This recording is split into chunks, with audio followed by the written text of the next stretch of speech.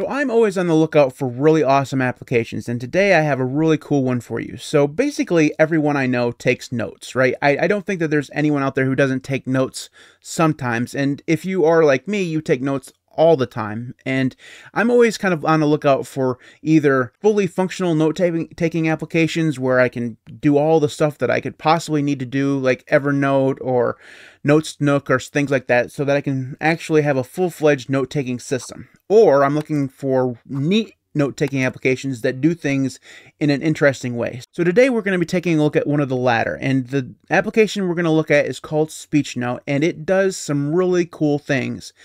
I do have a few complaints about it, but we'll talk about those as we go along. So let's take a look at Speech Note, but before we do, if you'd leave a thumbs up on this video, I'd really appreciate it. It really does help the channel. So let's go ahead and look at Speech Note. This is a Qt application, so it does look better in Plasma, but that really is neither here nor there. You can use it in GNOME if you want to as well. So the basic idea here is that you can talk into your microphone and it will type out what you say. Now, it's more complicated than that, and it does more than just that, but that's the basic idea. So let's actually create a note here, and I will show you how I did this in just a minute, but let's just see the output.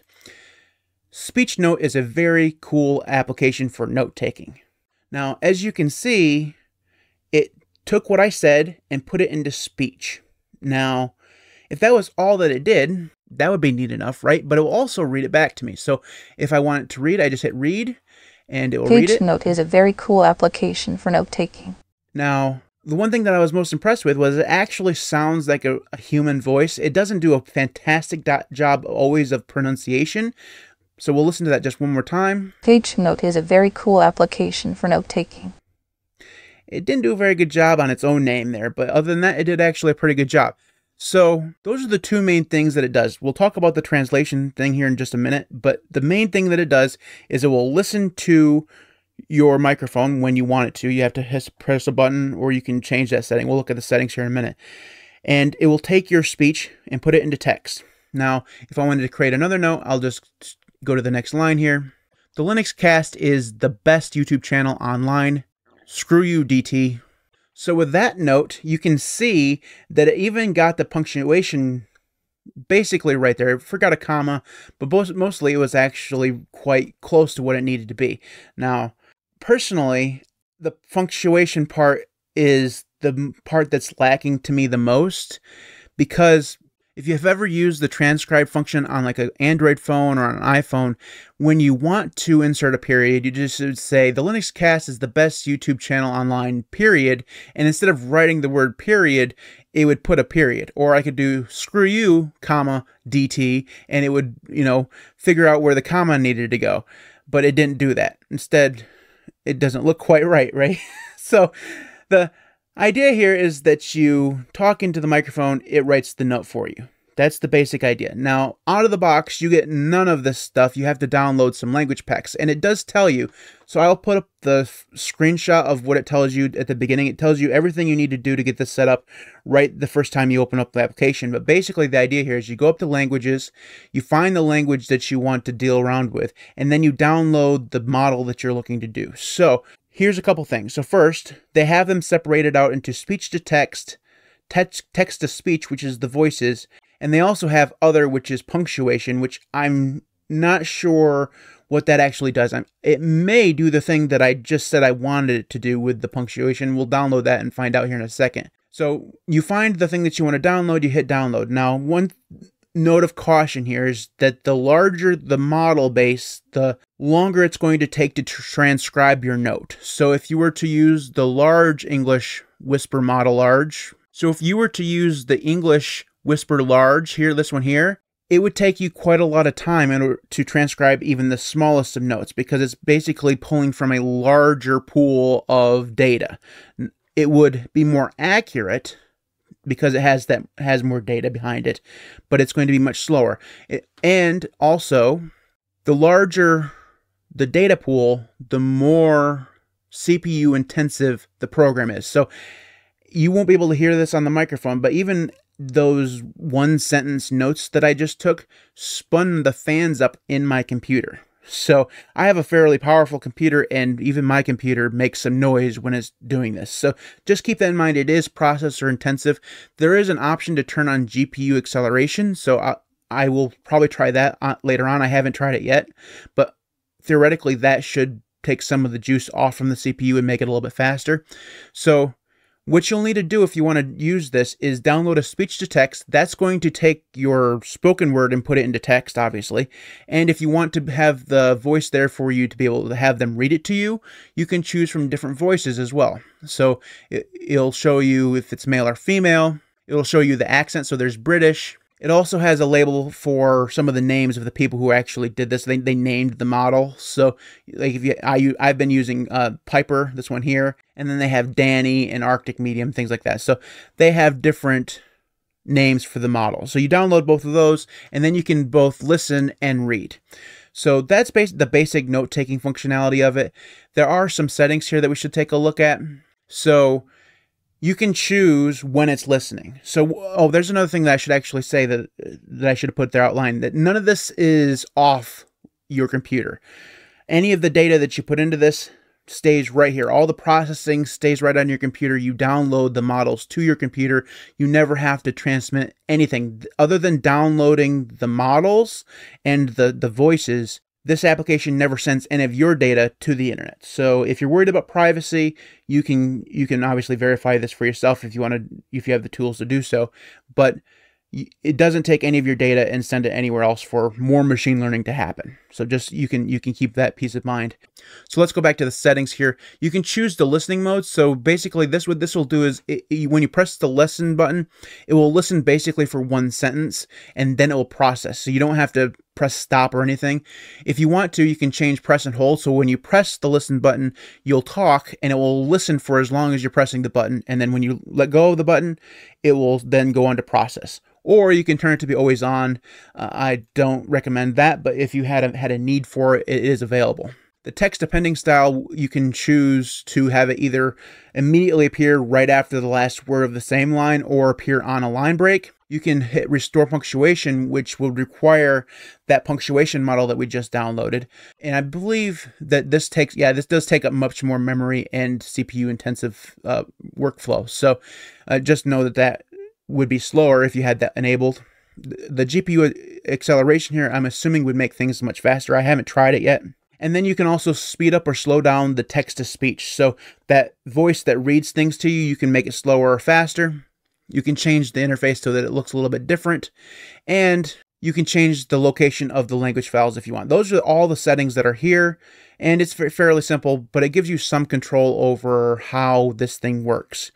Now, the other thing that this does is translate. So it will take your notes that you have in the other pane, or you can type in new things here into this box, whatever you want to do, and you can then translate them into another language. So obviously you would have to download the language that you want to translate to. So it would translate, in this case, to Spanish, and then you could actually have it read it. Now, one thing I noticed, and I'll play this here in a second, is that the Spanish voice that I downloaded wasn't nearly as good. Now, they didn't have as many options for Spanish voices. I'm assuming that's something that will fill out over time. It wasn't horrible, but it wasn't as good as the English one, at least in terms of quality. It sounded a little robotic, so let me play this for you. That time it actually failed, so I'm not sure why. It just said error, so I'm going to go ahead and delete this first line here, and we'll read this one here. Error, speech-to-text engine initialization failed. It never did that for me before. It worked earlier. So let me actually go ahead and just do this. We'll translate that. That should be really easy for them to read. Hola. Yeah. It just... Hola. Let's type something a little bit. We'll try this, so it's a little bit longer. Hola, ¿cuál es la mejor pizza? So if you listen closely there, I'll play it again. Hola, ¿cuál es la mejor pizza?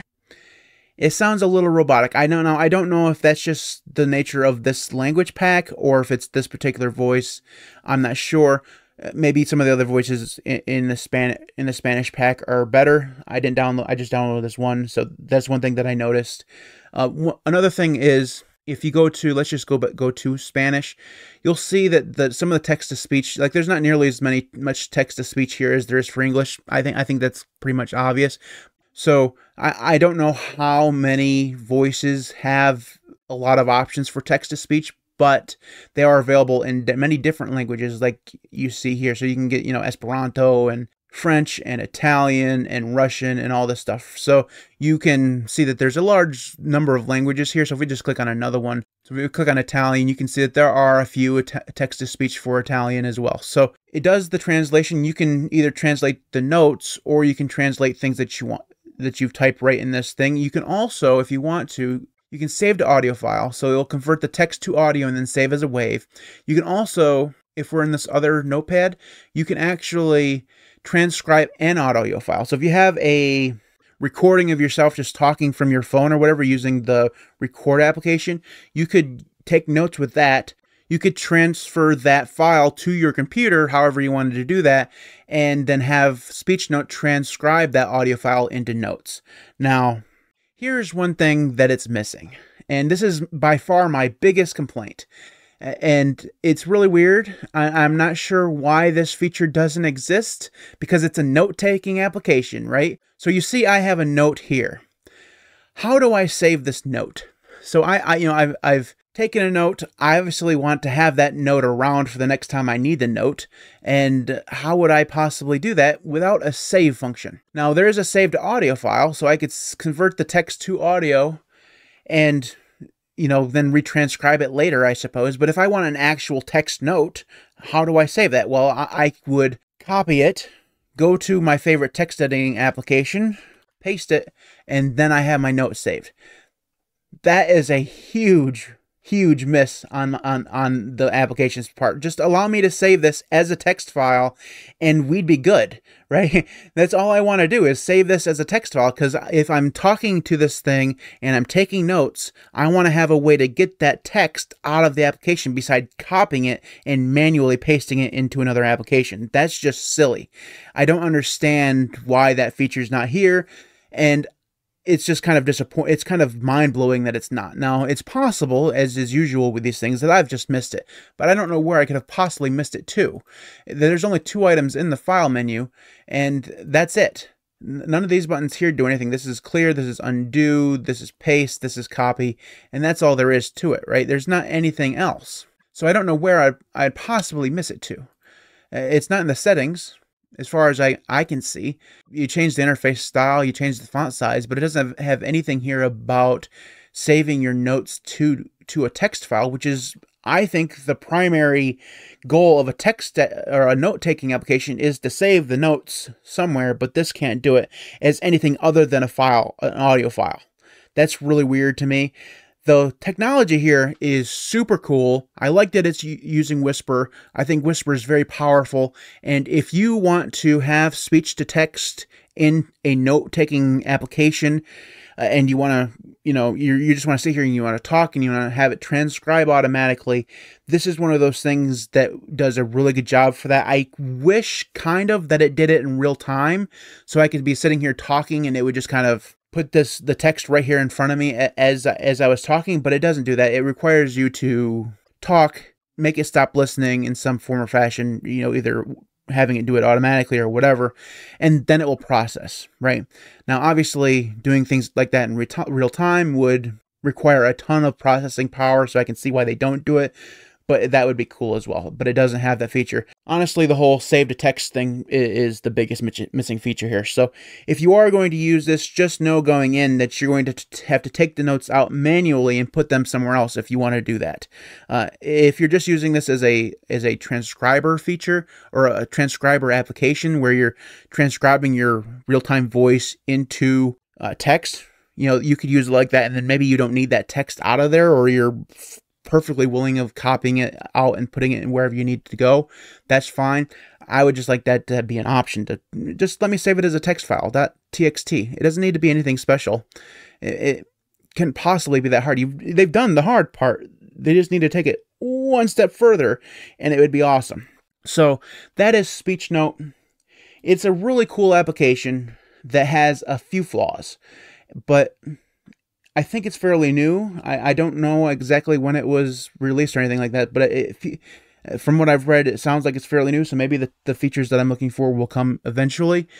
But overall, I really, really like it. And if you, like I said, if you need to have text-to-speech speech note is a really good option for that. So if you have thoughts on this, leave those in the comment section below. I'd love to hear from you. You can follow me on Mastodon or Odyssey. Those links will be in the video description. If you haven't already, leave a thumbs up on this video. It really does help the channel. I mean, seriously, it helps the channel. So thank you so very much for doing that. You can support me on Patreon at patreon.com/thelinuxcast. I'm also on Ko-fi at ko-fi.com/thelinuxcast. There's also a merch shop if you want to go check out some of my merch. That's at shop.thelinuxcast.org. We have t-shirts and mugs and a whole bunch of other stuff. So go on and check that out if you want to support the channel. Thanks to everybody who does support me on Patreon and YouTube. You guys are all absolutely amazing. Without you, the channel just would not be anywhere near where it is right now. So thank you so very, very much for your support. You guys are awesome. Thank you so much for your support. I think I said that a few times, but it bears reiterating many times because I'm very, very thankful. Thanks everybody for watching. I'll see you next time. I'm really bad at endings, but everybody knows that. So, also, what is the best pizza? That's a trick question. All pizza is the best.